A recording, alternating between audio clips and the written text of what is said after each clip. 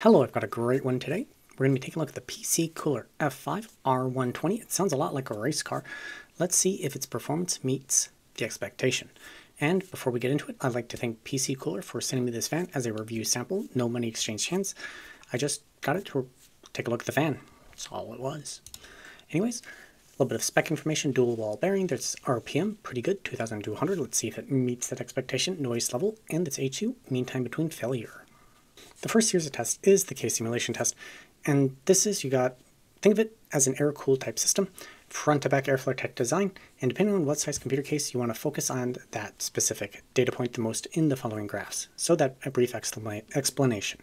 The first is the 6-inch mark. This can be looked at in two ways. The first one is you have the fans at the bottom of your computer case and you're blowing the air up towards your GPU, short throw distance. The second is in a mini ITX case, where it would be like a vertical mounted GPU, but a front-to-back airflow pattern for your CPU socket. And equivalent length would be a single 120 millimeter class fan. Then we have the 9-inch mark. This would be like a compact tower. I think something like a media center PC would really fit in this size category. 220 millimeter class fans.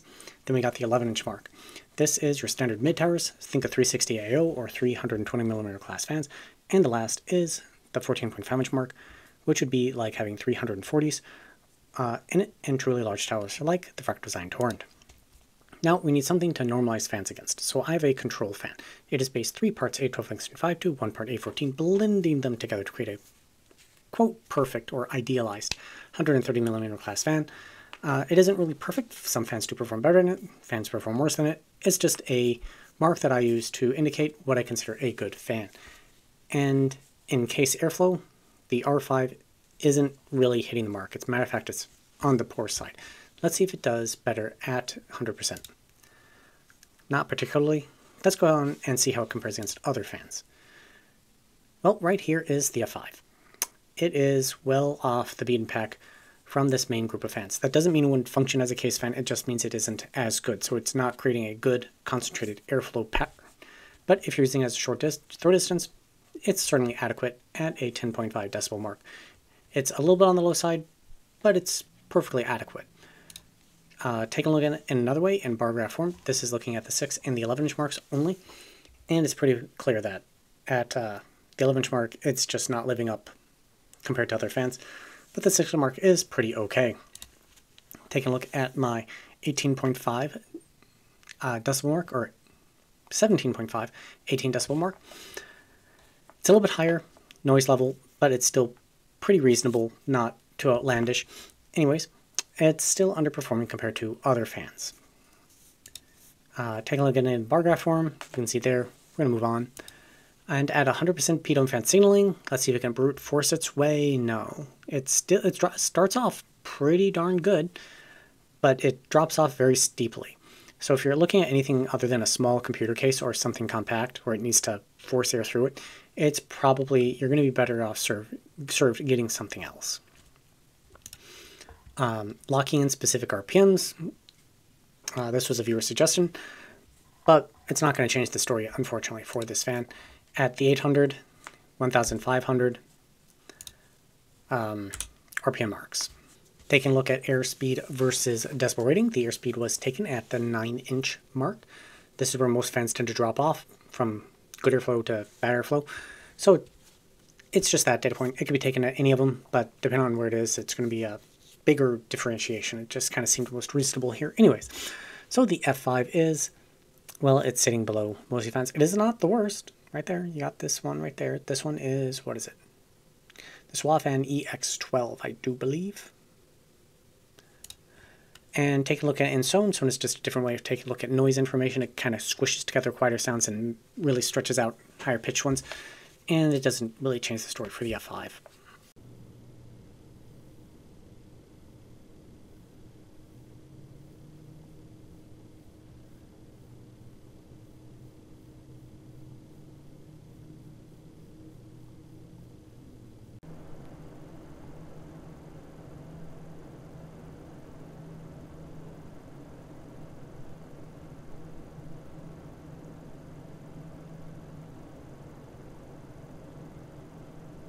All right, let's see how this fan does in case airflow. We are on that section now. where I blow air through my Noctua U12A cooler and see how well the fans perform. So the first graph here is airspeed versus RPM. It's basically a blade efficiency. It's how effective is this design at forcing air through that fin stack. And it's actually a little bit better blade design than my control fan, idealized, is at forcing air through it. How about in that noise efficiency? Well, here the F5 does pretty well. It's lining up very closely with my control fan. At higher RPMs, airspeed, drops back a little bit, but it's not too far off. So let's see how it compares. So this was help thanks to viewers like you joining me as Patreon and YouTube members. I was able to purchase a radiator, and right now I don't have a system really to do a custom loop in, so I'm using it as a proof of idea. So I'm blowing air through it and measuring the difference in how easy it is for the air to go through it, comparing the radiator, the Nemesis GTX 140 versus the U12A, and they line up very closely. This isn't saying that the cooling potential is the same. This is saying that the resistance to airflow is incredibly similar. So with that said, thank you all for tuning in and, well, helping this channel grow and succeed. As a side note, I've started 3D printing. I've started 3D printing components to help me do testing. So I hope you'll tune in for that. That's a sneak peek coming in the future. Anyways, take a look at temperature in the Arctic liquid freezer. That should say liquid freezer 3 AIO. And I have a couple other typos on here. I need to really fix it up. But I'm not particularly happy with this cooler test. The test system video is up on my channel, and it's not quite granular enough. Unfortunately, future revisions are going to have to wait for, well, future revisions of my overall testing methodology. I'm going to kind of stick with this for the time being. It gets some amount of data. But again, helping it grow, I'll keep pushing in that direction for revision 3 of my overall test capability. Let's go with that. So yellow is 100%, red is 17.5 decibel reading, and the blue is the 10.5. And the F5 is pretty middle of this small grouping of fans that I've tested.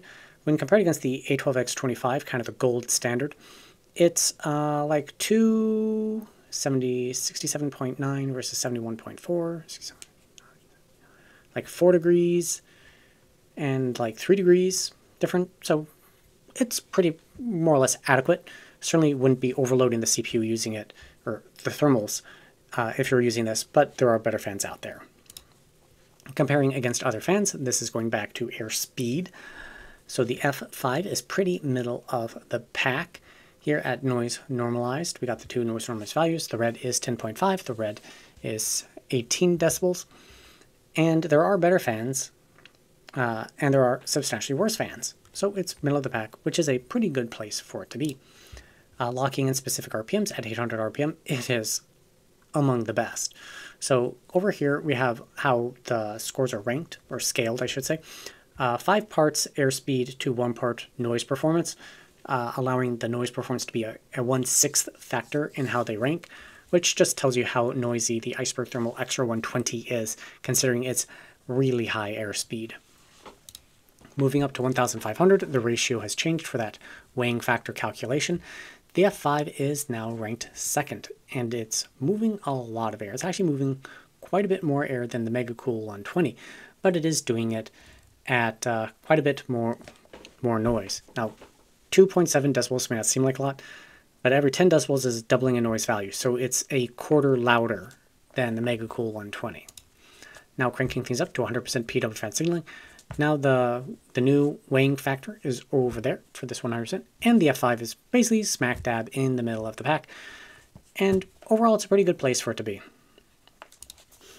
So now comparing noise versus airspeed versus other fans, comparing them, the F5 is pretty much in the middle of the pack. It's a little on the lower side, but it's in a perfectly adequate position. I would call it a perfectly sufficient fan. No real qualms about it. Now we're taking a look at CFM. CFM testing is very simple. You got a fan, you got a tube, you blow air down the tube, and you take the airspeed at the end of it, and that's how you get CFM. That's cubic feet per minute.